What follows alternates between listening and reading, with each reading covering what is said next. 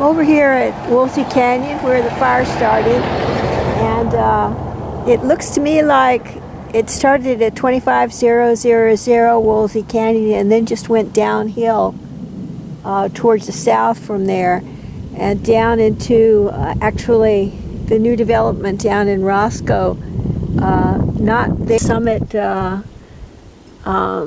mobile home community over here, but down the hill is where the fire swept, I think. And I'm looking especially at this place right here. It looks like the next canyon over. Some kind of construction may have been going on. And I'm supported in that notion by the fact that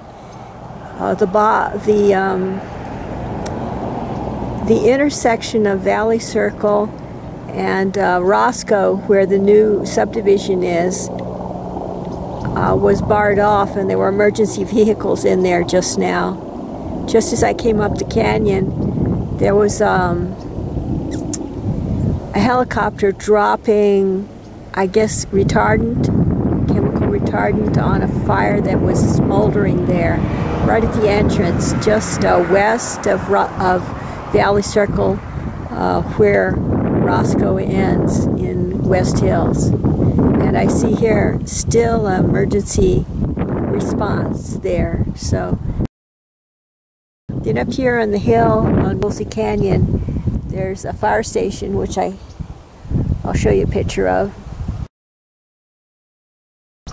It's just there's a fire truck and there's a couple of people working. Further on up the hill, past Sage Ranch is closed, and up the hill to the right, there's two trucks barring off that dirt road that cuts off Black Canyon Road from Black Canyon Road over across to Box Canyon.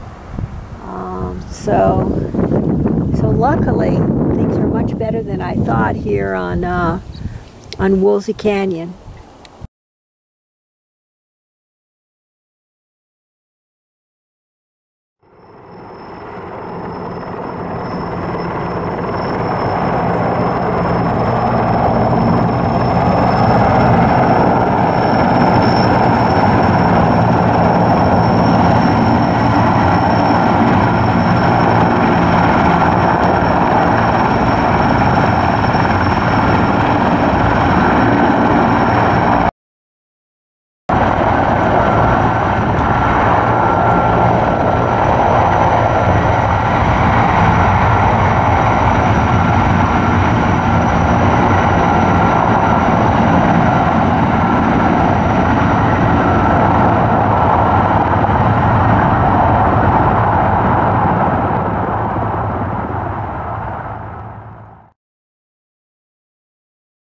The view of the Simi Hills tonight looks quite different. There's a thin layer of smoke over the hills, but I'm not seeing fires burning, and I'm not seeing helicopter firefighting activity. Today, after the winds died down, it's looking much better, much more Pacific. Thanks to the heroic efforts of our firefighters and emergency people from not only from Los Angeles but from other areas, I think. So thanks to everyone, and I'm hoping and praying that this is the last of the Woolsey Canyon fire.